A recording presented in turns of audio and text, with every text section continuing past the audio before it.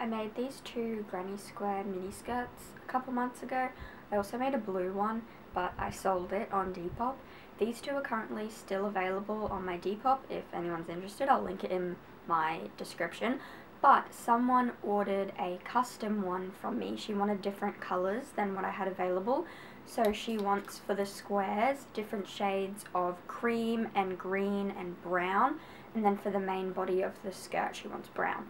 So I've bought the yarn yesterday and I played around with some of the green yarn colours that I've had laying around. I sent her a message just to see if she was happy with the colours of the squares, and I fixed up a few things, and then this is where we're at right now.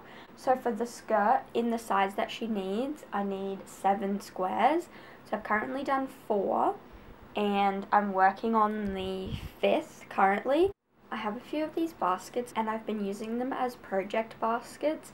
So what I did was I just found all the green and brown yarns that I have and put them all in here so they're all in one spot. And I also have the hook, and then I've been putting the squares in there while I'm not working on it. This is over a few days progress. I think since she ordered it I've done about 1 square a day, but now that I've sent her the colours and she was happy with the swatches after I fixed up a few things and took out one colour that she wasn't happy with, I am ready to like properly get into the project. So I'm hoping today I can at least finish the squares and get them all connected. And the main body of the skirt is going to be this dark brown in this section, which I bought 2 balls of the other day at Spotlight. I have a few random squares laying around that I've been taking apart to get the colours out of it. Like this khaki green I'll want to use for a square, so I've been undoing it to get the colour out of it.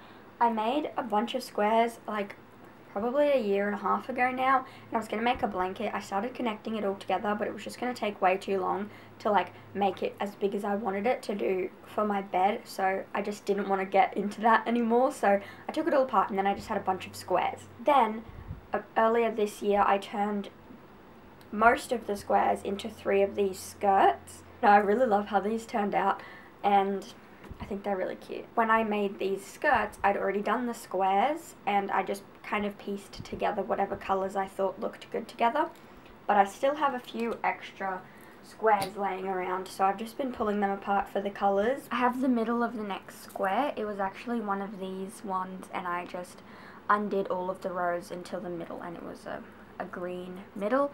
And then I have the cream from the outside that I'll reuse for the outside of the square.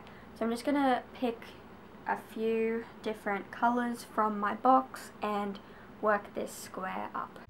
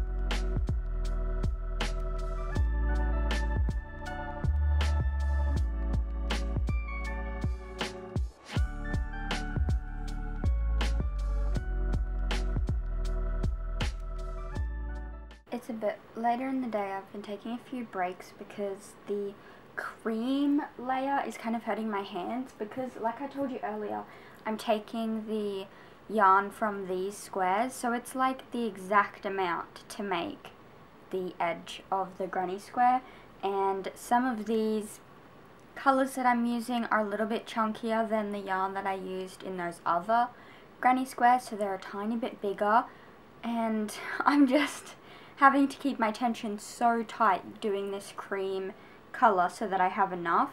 I definitely should have just bought a new ball of cream cotton the other day when I bought the brown for the rest of the skirt, but oh well. It is working like for all the other squares, it's just I have to keep my tension really tight so that the cream can make it to the end. And I was almost to the end of this square and ran out like here, so I had to undo most of it, and we're trying again, holding my tension a lot tighter. So it's kind of hurting my this hand where I hold my yarn, so I've just been taking a few breaks just while I'm finishing up these last few squares because I don't want to hurt my wrist or anything.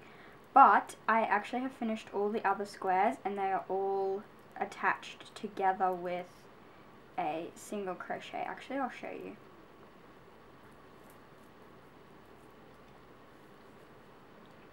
So here they are all together. So for this size skirt I need 7. So this is currently 6, and then the last one that I'm working on. The customer really loved this pale green colour here, so that's what I used to connect all of the squares together, and then above the row of squares will be brown, and then below will be brown as well. Here's the 2 balls of yarn I bought for the bottom of the skirt. She wanted like a chocolate brown, and I think that's chocolate brown.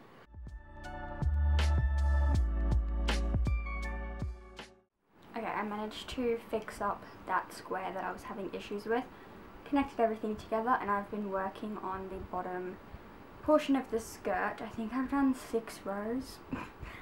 It's working up so quickly actually. I'm just going to send the customer a photo and just ask her if she is happy with this or she wants me to change anything, because I'd rather change it now than finish the skirt and wish I had gone back in and changed something.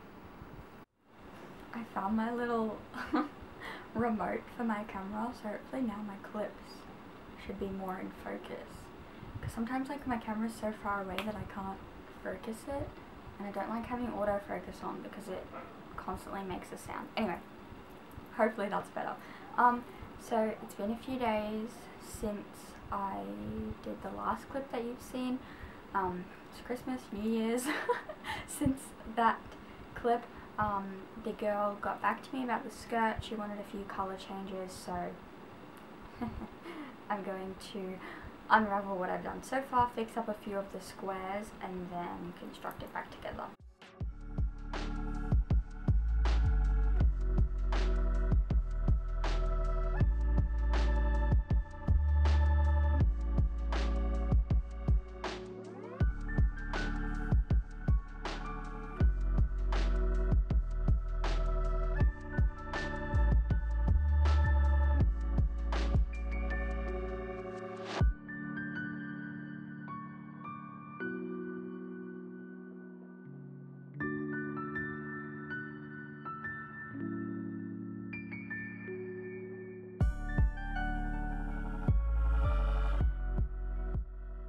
There are 3 squares that I have to fix up. This is the first one that I'm fixing.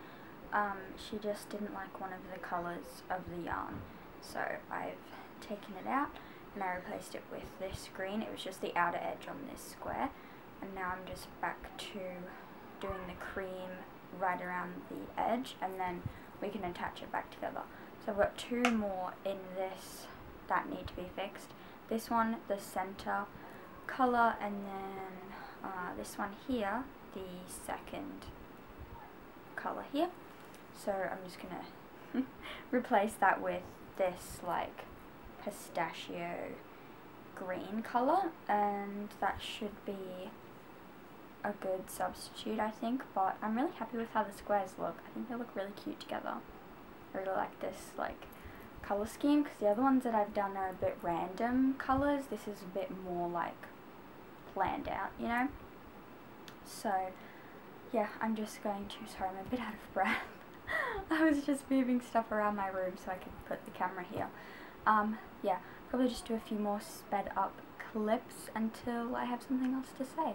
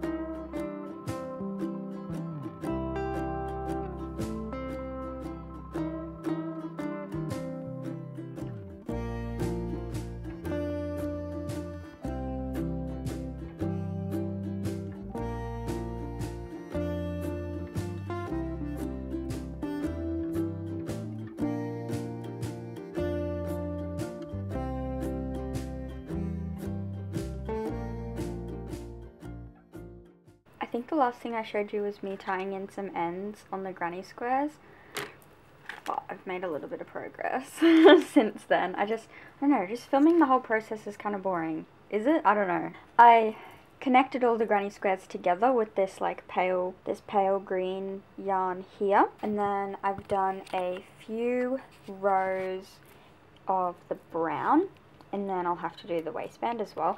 Here's my one that I've got hanging up just for reference, so I know how to do it, because this is not a written pattern that I've made. I just freehanded this, so I'm freehanding it again from the one that I've already made. So you can see here, this is what I'm working on now, like from the bottom of the granny squares down, but then I also have to do this part like above, where I do a few rows and then put the drawstring in. I'm hoping I can have this shipped out by Monday. It's Friday night right now, it's 7:30.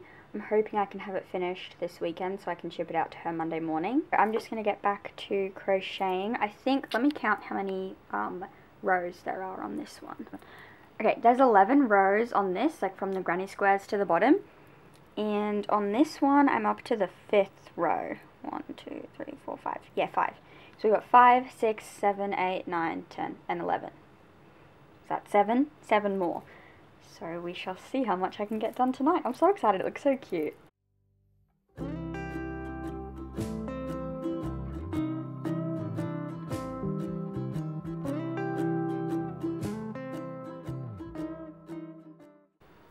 Oh my gosh, I totally smashed that out.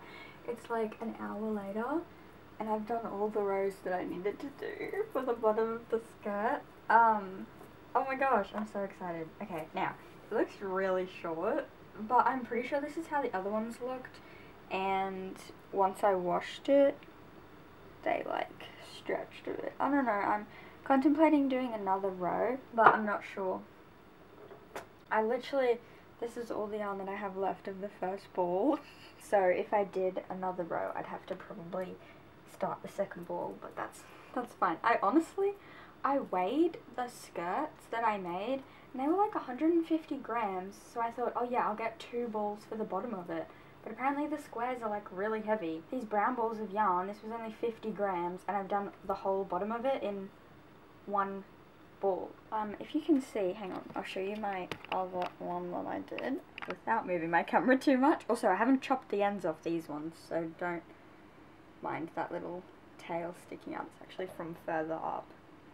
But see this one, I did my pattern of like, I do 3 double crochet and then chain space, but see at the bottom of this one I did like some mesh stitch. Here's the other one that I made, like the green one. It has yarn stuck to it. Here's the green one. I didn't do the mesh stitch for the green one. So I'm kind of thinking like, do I just do 1 row of mesh stitch? This is not going to be enough yarn for a whole row. I haven't decided yet. I'm going to measure them and see if it'll stretch, or if I need to do like 1 more row, because I don't want it to be like a micro mini skirt. I want it to actually be like she can wear it, you know?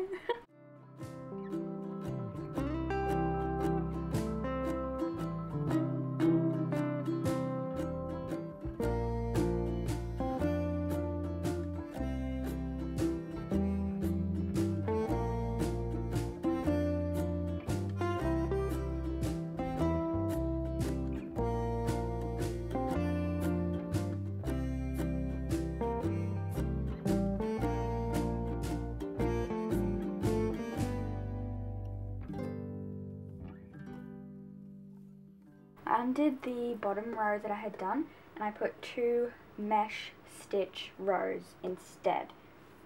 And look how much yarn I had left. There's like a meter left. So that was perfect. That worked out perfect. I'm going to do this khaki green. It was kind of dark. This khaki green for the frill at the bottom. But I'm going to give it a rest for the night, and I will get started on it tomorrow. Also, I have to edit this video up to this point because I currently have 8 seconds of footage space left. So I'll see you tomorrow. I hardly ever film this early in the day. It's like 10 o'clock. I've been awake for a while, but I don't usually get my camera out till like the afternoon. Anyway, I've been working on this morning. I'm finishing off the green frill at the bottom with this khaki colour. I've got about like a quarter or maybe a third left of the bottom hem, and this row is taking a little bit longer because it's a double crochet in every, no, 2 double crochet in every stitch to make the ruffly effect.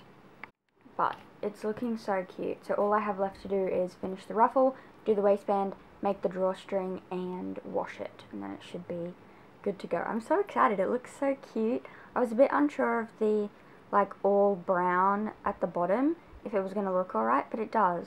I'm very happy.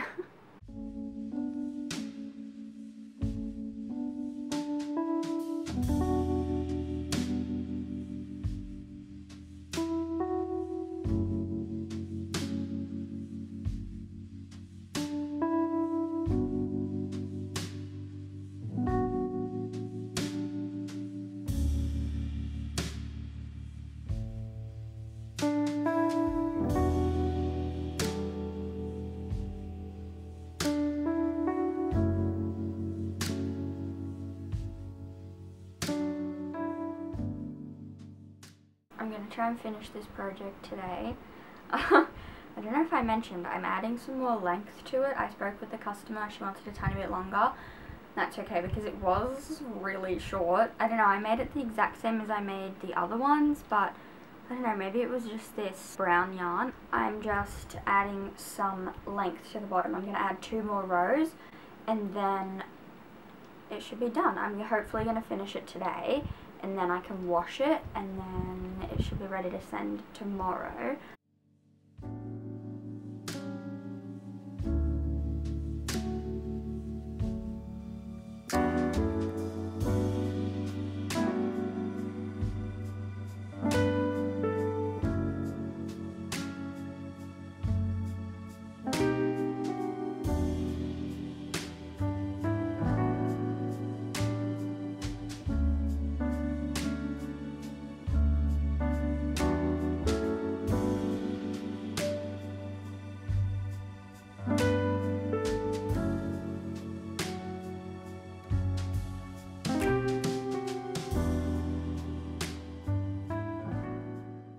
I filled my little bucket here just with some cold tap water, and I put a little bit of my laundry detergent in it, and then just hand washed the skirt. I recommend hand washing all of your crochet things. It just is so much gentler on the pieces, and I definitely found it stretched out a little bit when I was squeezing out the water at the end, but this is definitely way better than popping it in the washing machine because it can get really stretched out.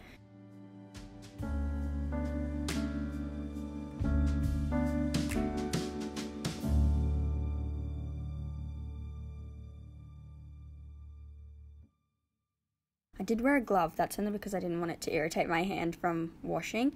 And here I'm just draining the excess water, and then I squeezed the skirt out as much as I could. It honestly took a little bit of strength to get all the water because it just sucks up so much water when you wash it, but I managed to get some out of it. And then I rinsed it in cold water because it still had some like soapy suds on it, so I rinsed it as much as I could and then wrung it out again and then I let it to dry over this bucket, and then I also put it on a towel to dry as well, and I put it in the dryer for just like a little bit, but I don't recommend doing that if you're unsure. I've tested a bunch of things in the dryer and I'm happy with doing it, so just do it as you wish. Here's the finished product. I'm so happy I shipped it out yesterday and I really hope she'll love it. I'm happy with the color scheme and how it turned out. So yeah, thank you for watching this video. So much fun to film this process. My first ever crochet commission, so I'm very excited to keep doing more.